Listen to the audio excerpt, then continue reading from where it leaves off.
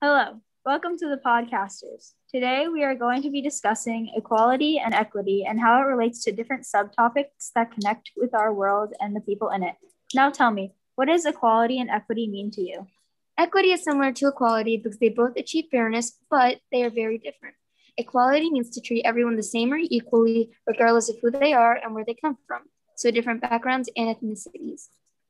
Equity achieves fairness by treating people differently depending on their needs. Basically, what I'm saying is that equity is like equality, but better. Many subjects fall under the category of equity and equality. Some of the general categories include gender, race, and sexual orientation. First, we are going to discuss gender. So, what would you define gender to be? Well, gender can involve things like women's rights, topics like freedom, opportunities, and liberties a woman has in her life and will be offered throughout her life. All fall under this category. One of the most important opportunities for women to have is to be treated equally and given the same rights as other genders, such as men. Have you guys ever gone to the store to buy something related to hygiene and it was way too much for what it was for? And then you look over in the men's section and it is way cheaper. Yeah, and it's not only products that are unfair, there's a lot more. I have heard about some people who know the depths of this topic and know how important it is. They actually devote their lives to this. The notorious Ruth Bader Ginsburg or Yara Shahidi, both important activists for gender equality, really explain and talk about how important gender equality is and how it will become the next generation's responsibility to carry on. I, as a young lady, think that it is crucial that women need equality and equity because I believe that everyone should be treated equally and fairly despite backgrounds, ethnicities, gender, race, or sexual orientation. And it is very important in today's world because we have started to get girls more involved in activities that only men were allowed to participate in the past. But it's not just women involved in the ongoing battle of not having inequality and inequity in the world. It's also the LGBTQ plus community too. LGBTQ plus stands for lesbian, gay, bisexual, transgender, queer, intersex, and asexual. Each of these sexual orientations are not the only thing that defines a person. Their genuine personality and their actions are what actually define them.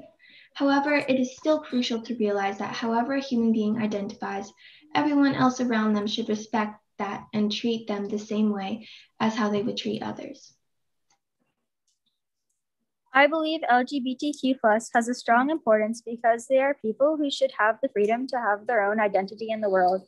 The LGBTQ plus community deserves this equality and equity because they are getting fired from jobs, harassed, and targeted every day.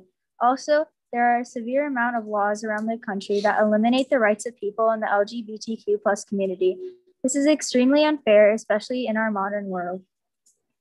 Alice Nicole and Sylvia Rivera are just two examples of people who have talked about being a part of the LGBTQ plus community and are brave enough to have dedicated their lives to speaking out about the LGBTQ plus community and its importance.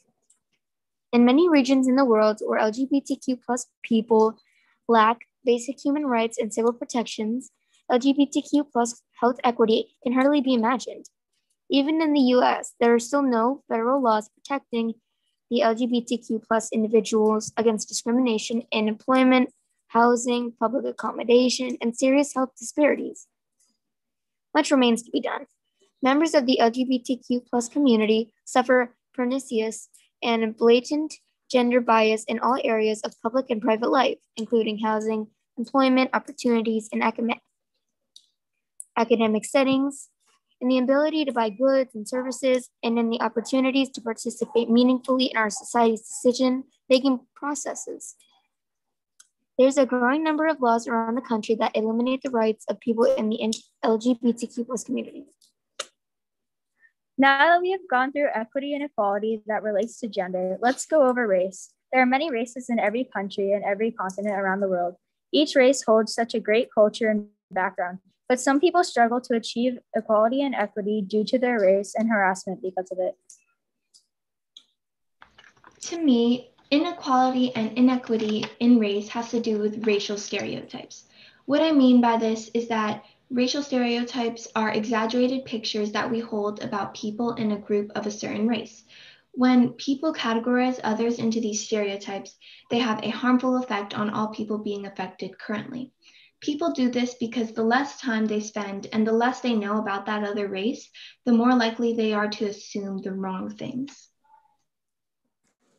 Nupol Kiazolu and Ziad Ahmed are activists who speak about racial equality. Their race and background encourage them to talk about racial voting, racial stereotyping, and equality. They're very young and have already started addressing important issues. This is incredibly inspiring because it demonstrates how mature they are, especially at their age. Races, genders, and people's sexual orientation all over the world are definitely struggling to receive equity and equality back from the world. So it is important for them to have the same opportunities as everyone else, disregarding their race and gender, because if they do not receive the same rights, everything will be unfair, and there will be more arguments about it being that way. Giving them the same opportunities will show kindness and respect to those certain cultures. Although all races should have equal rights, some races need more equity than equality. What I mean by this is that there are things like white supremacy that put other cultures and races behind them. So this means that the other races need equity against that. The world is modernizing with technology and medicine. It's only fair if we modernize our ideals about what equality really is. In the end, equality and equity are needed for multiple causes, like different genders and races. Hopefully you have noticed that they need it too. Throughout this discussion, I think we have deeply expressed our feelings about this and have shown the importance of these groups of people's lives, how they are affected by these issues, and how each group can create an impact on the world. The end! Yay!